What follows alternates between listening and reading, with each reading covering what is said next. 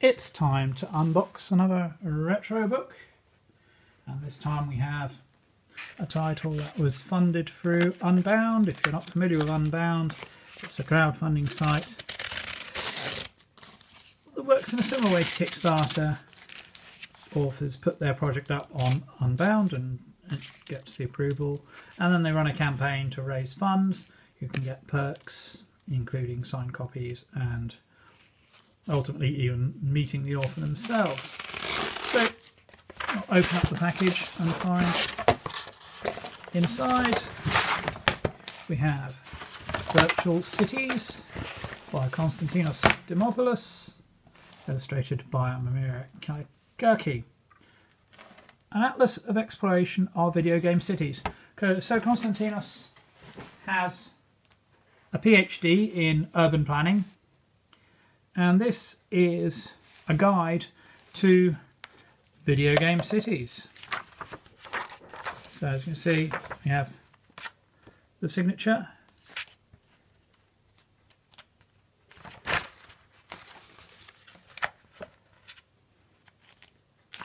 the dedication, and atlas and exploration of video game cities. So Konstantinos has actually consulted on creating game cities, and he also does a regular article in Wireframe magazine, I've written for that for myself, on the subject of planning and building video game cities.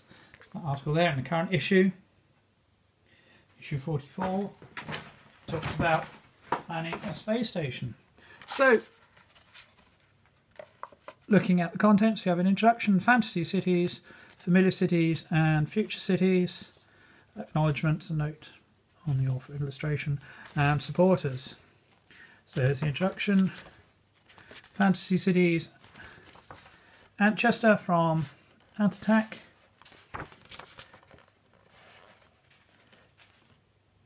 design insights, might be a little hard to see that one, but that's the map. Dishonoured from the game of the same name.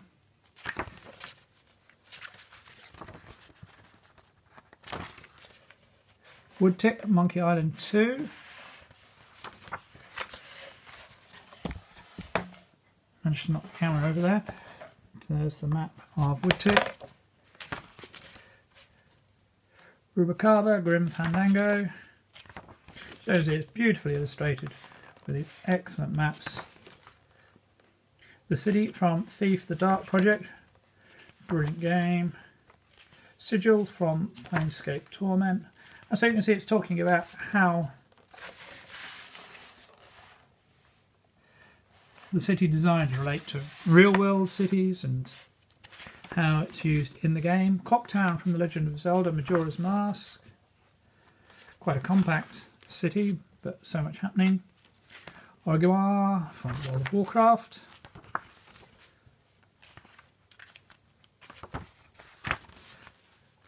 London from Fallen London. You can see the familiar shape of the Thames there. And Londo from Dark Souls. Whiterun from the Elder Scrolls V Skyrim. So as you can see, huge amounts of text. Dunwall from Dishonoured. Beautiful illustrations, and these maps are really well done. Uranam from Bloodborne.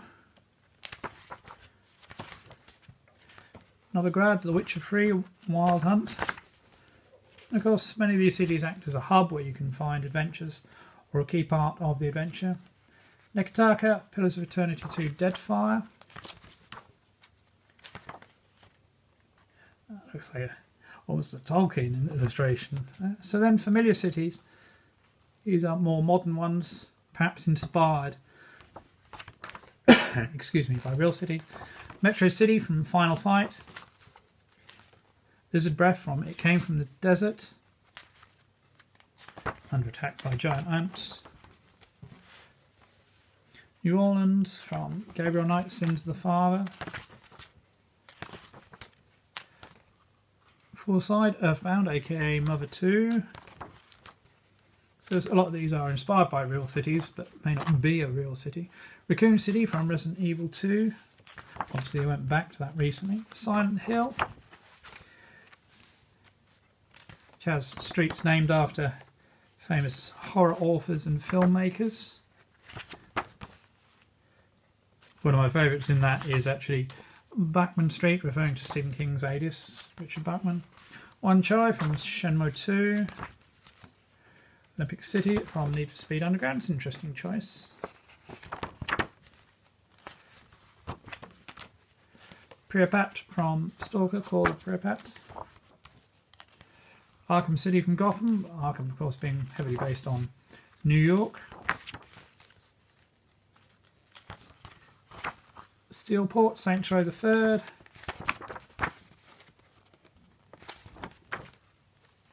Kamachu, Yakuza 0. I've not played any of the Yakuza games, that seem to be a lot of fun. London, Assassin's Creed Syndicate, which covers a huge area. Milton from The Long Dark.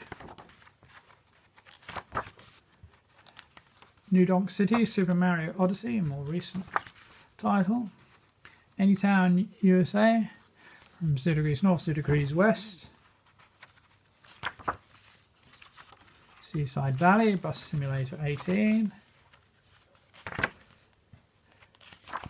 New Britannia, Lamplight City. And then Future Cities.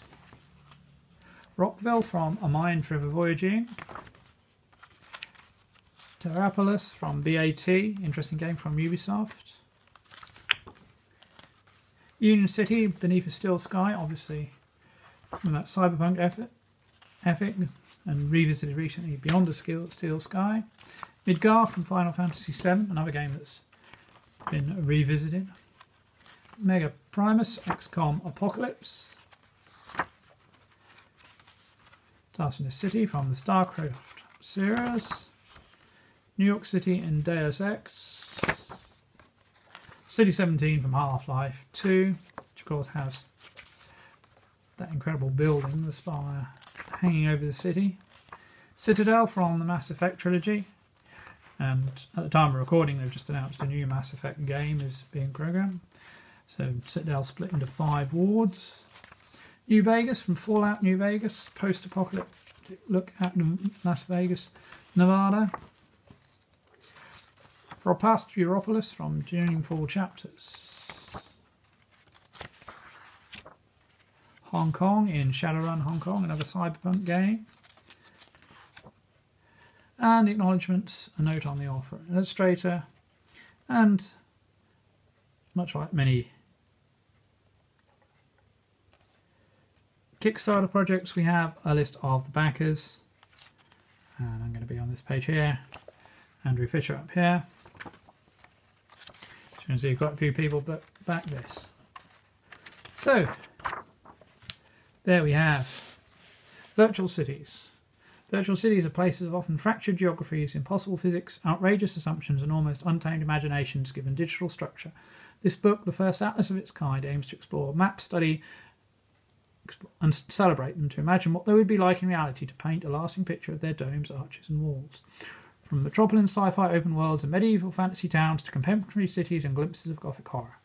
Author and urban planner Konstantinos Dimopoulos and virtual artist Maria Kallikai have brought to life over 40 game cities. Together they have documented the deep and exhilarating history of iconic gaming landscapes through richly illustrated commentary and analysis. Transports us into these imaginary worlds through cities that span nearly 4 decades of digital history across literary and gaming genres. And many more worlds to discover, each formed in the deepest corners of the imagination. Immense beauty and a complexity astounding for artists, game designers, world builders, and above all, anyone who plays and cares about video games. So, as I say, that was funded through Unbound. Officially launches November the 10th, 2020. I'm really looking forward to reading through this and looking at all the beautiful pages. So I hope you enjoyed this video. Like, subscribe, and keep watching for more retro unboxing.